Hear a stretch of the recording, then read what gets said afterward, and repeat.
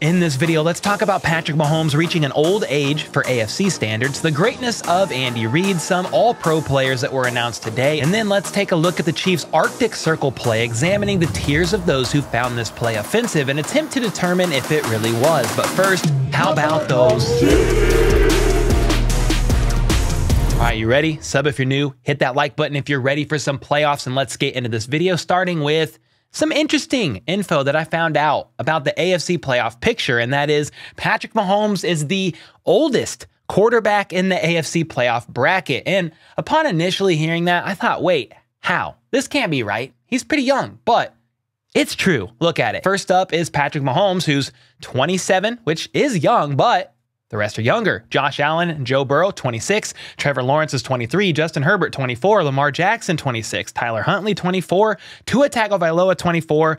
Skylar Thompson, 25. And the NFC, of course, looks a bit different, as you have Tom Cobweb Brady, the skeleton himself, at the geriatric football age of 45 years old. Good God. But in regards to the AFC, it's pretty impressive how many great young quarterbacks are in that conference, and the future is definitely going to be a fun one. With that being said, though, at the young age of only 27 years old, Patrick Mahomes has a bit of a veteran advantage here in the AFC. I mean, he has a ton of postseason experience in his 5 years as a starter. Don't believe me? Look at this. Matt Verderame of Arrowhead Addict recently said Patrick Mahomes has won 8 playoff games in his career. Every other AFC starting QB in these playoffs has won 7 postseason games combined. Take Tom Brady out, and Mahomes has only won one, W-O-N-O-N-E, one less playoff game than the entire bracket. He's 27 years old. That's W-I-L-D, wild. Anyway, Mahomes commented on this very thing in a recent presser, saying this: I feel like it's changed. I have 2 kids now. I'm married, old soul. So I am literally the oldest quarterback in the AFC. It speaks to the talent that we have in the AFC. The guys that I'm looking around at are going to be there for a long time. So I'll be the old head in the AFC for a while now. Now I'll try to use that experience to my advantage. And when he said oldest in the AFC, I'm pretty sure he meant oldest in the AFC playoffs, because there's older quarterbacks in the AFC than Mahomes. Take Russell, let's ride Wilson, for example. He's 34. Here comes the airplane. From here, I want to spend a little bit of time bragging on the greatness of Coach Reid, who just recently celebrated 10 years since coming to Kansas City to be the head coach. And he's not someone who is considered for Coach of the Year, even though he constantly has his team at the tippity top almost every single year. And one way to measure greatness is to look at W's sustained throughout a season, and the Kansas City Chiefs have played 10 seasons with 12 or more wins, and those years were 1968, 1995, 1997, and 2003. Then Coach Reid comes in, 2016, 12 or more wins, 2018, 12 or more wins, 2019, 2020, 21, 22, all with 12 or more wins. So outside of the Andy Reid era, the Chiefs have won more than 12 games only 4 times. Meanwhile, with Andy Reid, they've had 12 or more wins 6 times, 5 of those seasons being consecutive since Mahomes took the helm. And that is why sometimes I think it's good for all of us to just sit back and enjoy it all. Being a Chiefs fan my entire life has led to many letdowns throughout the years, but since Andy Reid came to town, everything has taken a major turn for the better, and I've been really trying to just enjoy it. The golden era of Chiefs Kingdom. We will one day, mark my words, look back on these years and say, remember the good old days with Patrick Mahomes and Andy Reid? So please, enjoy the times while it's here. I beg of thee. And then let's continue the talk about greatness, because today the NFLPA released their very first NFLPA All-Pro team.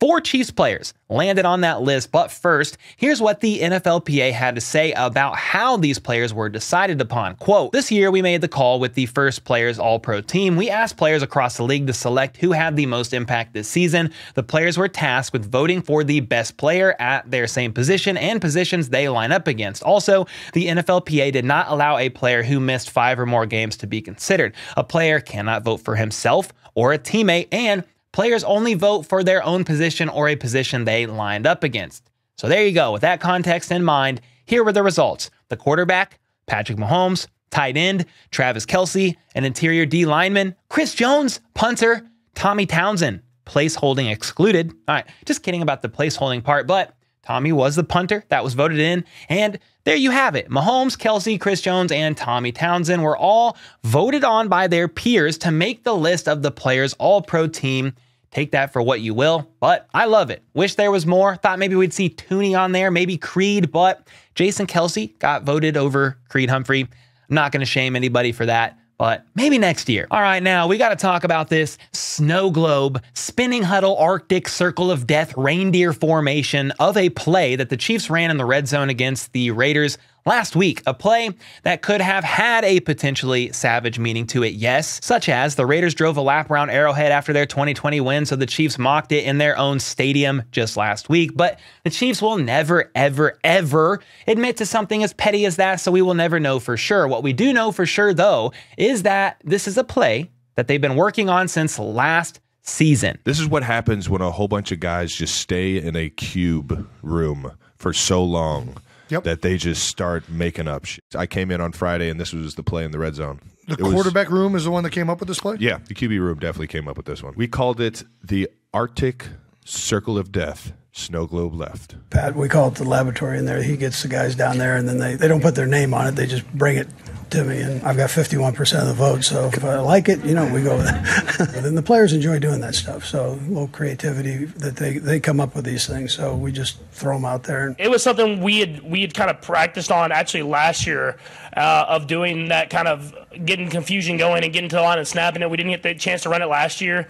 It kind of got thrown, not away, but you kind of, as you season gets started up, you go back to the basics. And as the season went back on, I was like kind of nudging Coach Reid. I was like, hey, let's bring it back in a different way. And so the QB room drew it up and presented it to Coach Reid, who has 51% of the vote, and he liked it. So they implemented it. And when it was time to run the play, Travis Kelce then described the team's reaction as they were in the huddle, spinning around in circles as it was happening in real time. And it was pretty funny to hear. When I put my arms around the guys and we started going in a circle, I was just like, woo! We're doing it! Was anybody laughing in the middle of the play? There had to be people laughing in the middle of the play. We all were like, oh, wow, we're really going to run this. This is what we're doing. When the Joker caught it and I saw him like break that first, like, I don't even want to say it was a tackle, but broke through one of the tackles.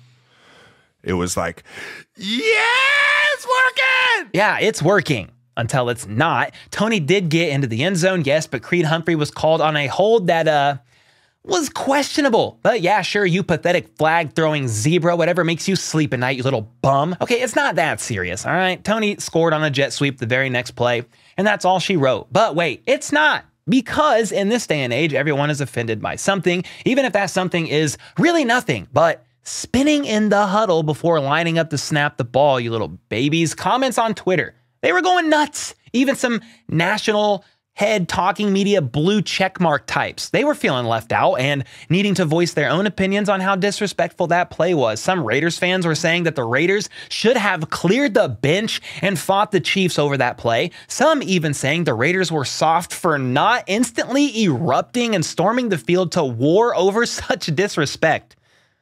Are you serious? Meanwhile, I'm over here like, what?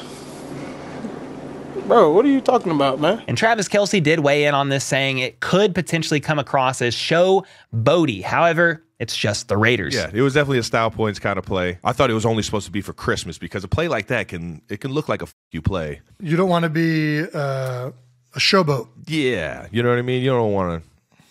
Yeah, but it's the Raiders, so I don't know. It's just the Raiders.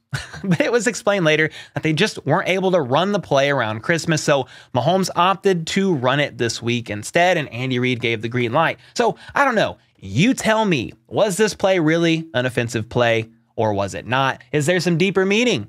Maybe watch my YouTube short on it if you're wondering what I mean. Or was it just Andy Reid and the team having fun? Let me know in the comments down below, but do not go anywhere because it does not stop here. You then had a Denver Broncos player also extremely upset by this, borderline needing to seek a safe space and also maybe some therapy as he weighed in about this horribly offensive circle spin. And that player was offensive guard Quinn Miners. But before we look at what he said, here's a little bit of info on him. Miners was the Broncos' third-round pick in the 2021 NFL Draft and currently is one of the highest graded guards in the NFL, grading out even a tad higher than Joe Tooney. So he is a great player of the game who also happens to enjoy working out in the middle of nowhere, teabagging trees, and lifting weights in his long-lost search for Sasquatch during the offseason, which is kind of cool, but he seems to have a very weak and sensitive mind. And I say all that to say this. After the Broncos somehow managed to beat the Chargers 31-28 last weekend,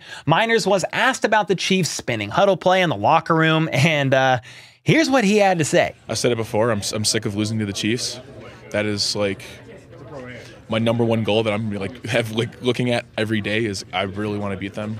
I'm gonna say it because it's one on my chest. The fact that they did that little ring around a Rosie play against the Raiders genuinely pissed me off, and